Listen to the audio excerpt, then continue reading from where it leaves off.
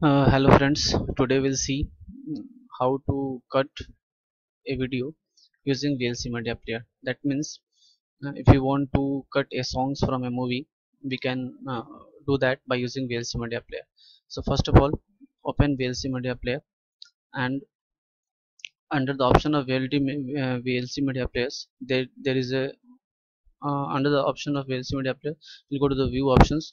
Under view options, we have advanced controls option. Click on advanced control option, and then open the media file which we wanted to cut, or the movie from which you wanted to record the song. Like I am opening this movie and I wanted to record a song. So there is a button used to record playing right now.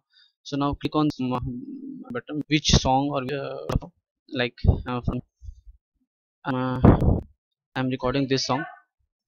So I'm record function.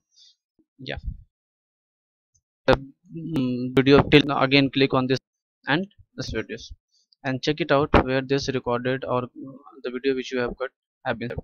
So you will have to keep in your mind that this recorded video will be always saved in a library under video library. See here. So I'll click on here.